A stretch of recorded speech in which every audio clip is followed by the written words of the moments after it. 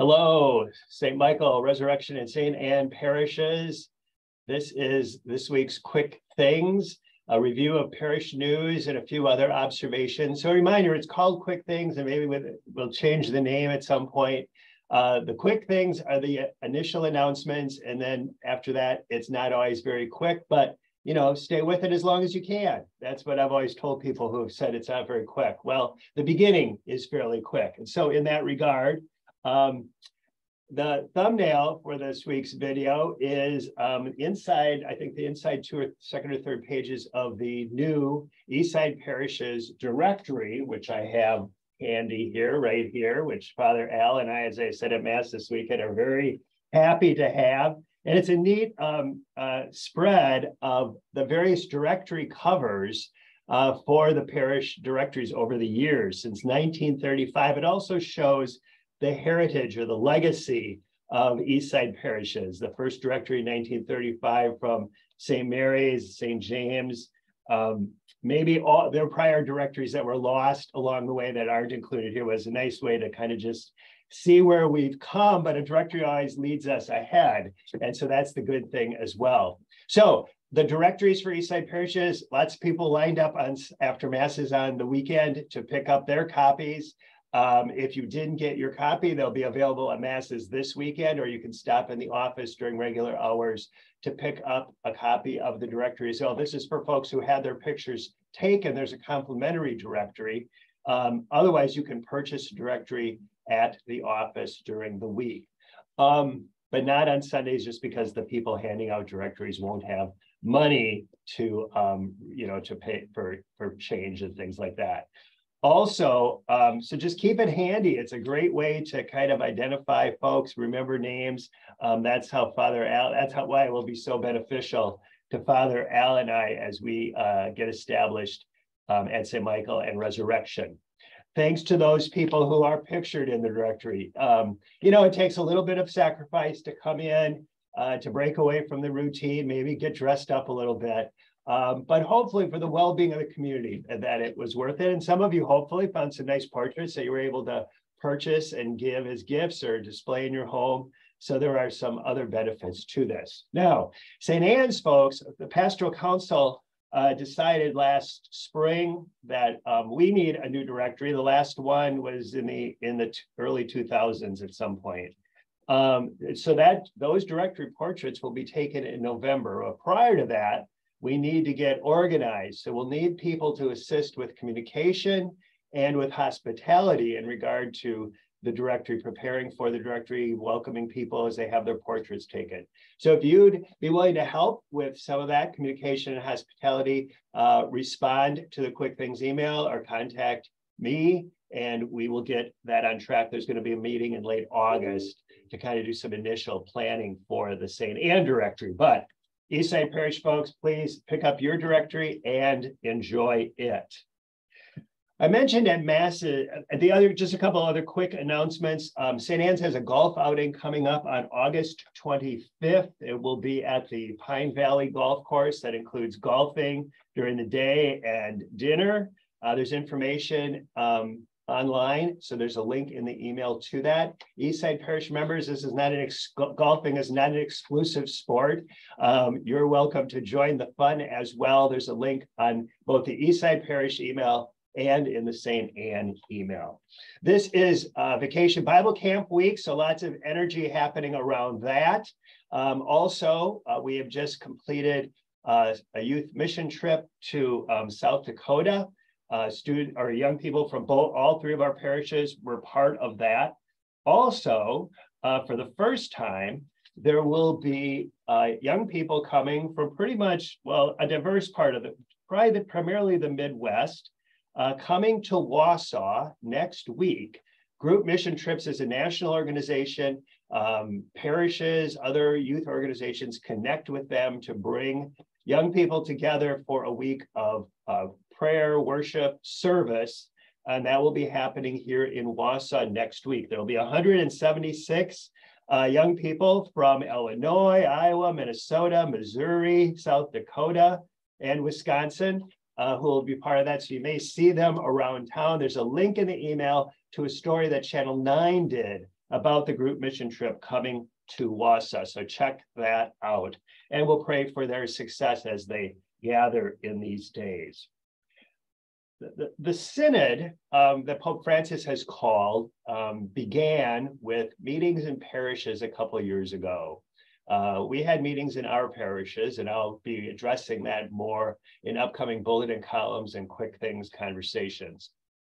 But in the meantime, there's going to be an international kind of an informational meeting for people about the synod coming up on Wednesday. I'm going to put a link that will hopefully you'll be able to connect to that gathering on Wednesday if you're interested in learning more about the synod at this point. But as I said, we'll talk more about the synod. It's kind of interesting in that there are some aspects of some places in the church, groups, entities, whatever in the church, where the synod is just a front burner, all they're talking about, thinking about.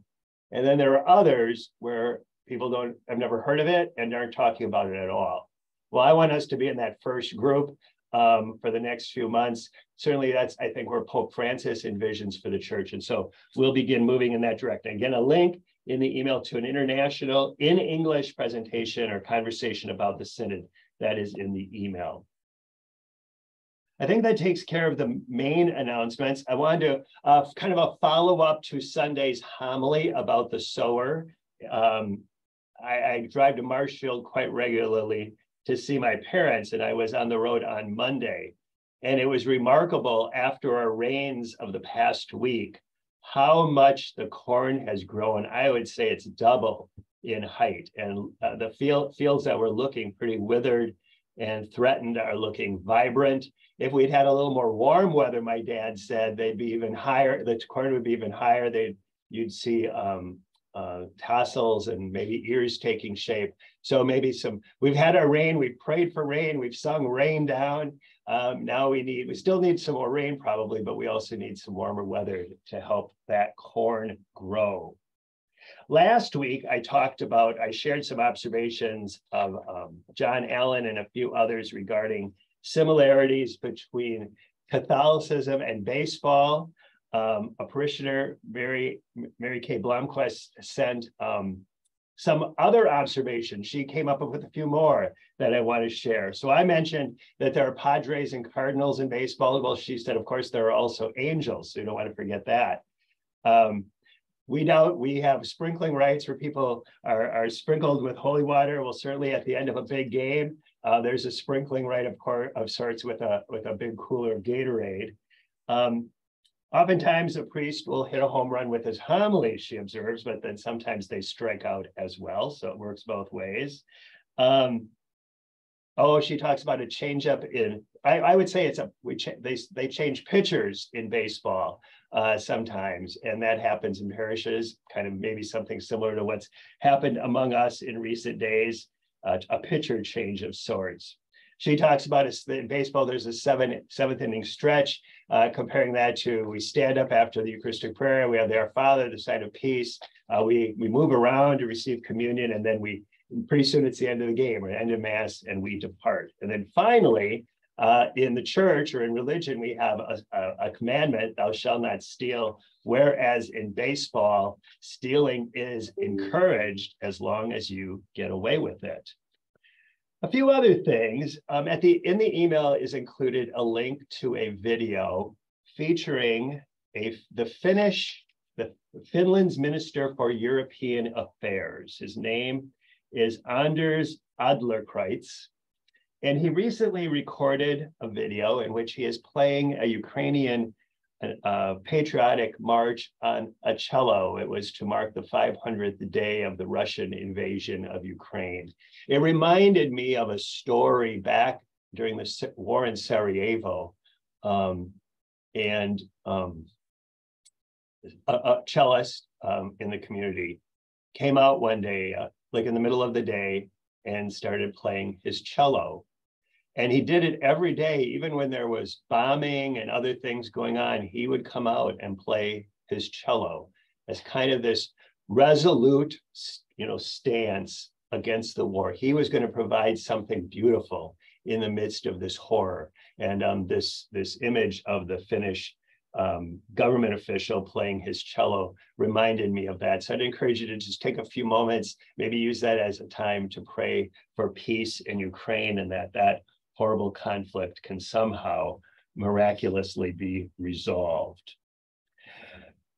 I talked at Mass, encouraged, or just to make mention of the now the opportunity to watch The Chosen on regular TV. As I mentioned, it's on the CW, which you can find in various places: antenna TV, cable, Dish. If you have Dish TV, you can find it somewhere in the early numbers on those services.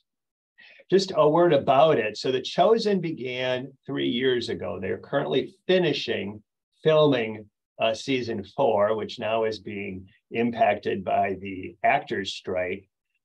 Even the making of The Story of Jesus is impacted by this strike. But it's gotten some really positive affirmation, some critical acclaim, a lot of appreciation among people who have watched it. So as I said, it's the story of the life and ministry of Jesus, but it's told in a very creative manner. So it is not scripturally accurate necessarily. They have embellished scripture. They've added backstory to the disciples and to others. And it's guided by theologians, scripture experts from various denominations, including the Catholic Church. So they hold true to the essential elements of the story, and kind of elaborate or are creative in building upon that. And so it's something that's readily available now, even on free TV. I'm including in the email a link to the website. So Angel Studios are the people who have produced The Chosen, and it's available for free online. And of course, it's free on free TV as well. And you can watch all the episodes for the first 3 seasons. You can sit down and watch them all at one time if you wanted. I don't know if you want to binge the story of Jesus that way, but you could. And so it's available online. You can easily access it there. They'd like you to download their app on your phone or your tablet or whatever, but you don't have to do that. You can just watch it online. Very easy to access. Plug your computer into your TV and you can watch it on a bigger screen. And so I find it a rewarding program. I was really, very creative. So they begin in the first episode. One of the first people, if not the first people, we meet Jesus, and one of the first people he encounters is Mary Magdalene, which, if you think about how the trajectory of the story, who is the first person who encounters the risen Lord? And here in The Chosen, Mary Magdalene is the first person to encounter the human Lord, Jesus, as he begins his ministry. So it's kind of a neat little foreshadowing there. The Angel Studios is also the force behind the big box office movie of the summer, Sound of Freedom, which is a story about the threat of the tragedy of human trafficking, with a very clear element of faith as well. Sound of Freedom last week was second in the box office in terms of revenue profits, following Mission Impossible. So it's done better than Indiana Jones. Again, produced by the same company that has done The Chosen. One of the things that they are encouraging with Sound of Freedom is that you would pay forward and you would pay for tickets of people to come and see the movie going ahead of you or behind you. So you I'm not sure how that works. You can find more information at the Angel Studio website about it, but good things are coming out of that studio. Again, Sound of Freedom has gotten good reviews. The New York Times, Catholic publications as well. So some good things for entertainment purposes during these months of summer, and of course, The Chosen far beyond summer as well. Speaking of Mary Magdalene, I think that brings us to the end. She is one of the summer saints we celebrate in the upcoming week. A year ago, or maybe now it's been a little over a year ago, Pope Francis raised the rank of the day that's dedicated to Mary Magdalene. So we have optional memorials, we have feasts, and we have solemnities. And Pope Francis raised the rate of the day dedicated to Mary Magdalene from a memorial to a feast. All of the other apostles have our feasts, like the Feast of St. Thomas, the Feast of St. Simon and Jude. All of them are feasts except Peter and Paul, which is a solemnity. And so, guided by that, he raised the Feast of Mary Magdalene, or the Day of Mary Magdalene, to a feast as well, because she is identified as the apostle to the apostles, going back to their resurrection, a situation that I mentioned earlier. She was the one who took the good news to the people. And so Pope Francis reasoning that she should be recognized in the same with the same prominence and stature as the other apostles. Father James Martin, in his excellent weekly faith sharing Bible study gathering on Facebook, referred to it as the solemnity of St. Mary Magdalene, which was a mistake, but also telling in that maybe it warrants that. I mean, if she was the first to encounter the risen Lord, and she was the one who went and told the others that Christ had risen, maybe that is worthy of a solemnity. In any case, that feast is celebrated on Saturday. Because it's on a Saturday, we don't have Mass on Saturday, unfortunately, or at least a Saturday Mass. We have Sunday Masses that we celebrate later on Saturday. So we don't really celebrate the Feast of St. Mary Magdalene this year, but hopefully will some years soon. Our closing prayer will be the collect for Mass for that Feast of St. Mary Magdalene. Also, two saints that hit closer to home. The Feast of Saints Joachim and Anne is celebrated on July 26th, but as a parish dedicated to St. Anne, with St. Anne, the Mother of Mary, as its patron, St. Anne Parish will celebrate that feast, or a solemnity of St. Anne, at this coming weekend's Masses. Another important saint to our communities is that of St. James. The Church of the Resurrection is located in what was St. James Church, and there's complicated history of all that. We don't need to get into that now, but we certainly look to the tradition of that parish and the beautiful church, and the Apostle St. James, who is the patron of all that, and his feast is celebrated on July 25th, which we will celebrate at the Church of the Resurrection in the Church of St. James. So join us for that if you're able at 12:10 on July 25th. So we remember those saints, and we celebrate the summer saints, living and dead, maybe a few new saints among us in these days of summer. I want to conclude with the collect, as I said, for the Mass of the Feast of St. Mary Magdalene. O God, whose only begotten Son entrusted Mary Magdalene before all others with announcing the great joy of the resurrection, grant, we pray, that through her intercession and example, we may proclaim the living Christ and come to see him reigning in your glory as he lives and reigns with you in the unity of the Holy Spirit, God, forever and ever. Amen. St. Mary Magdalene, pray for us. St. Anne, pray for us. St. James, pray for us.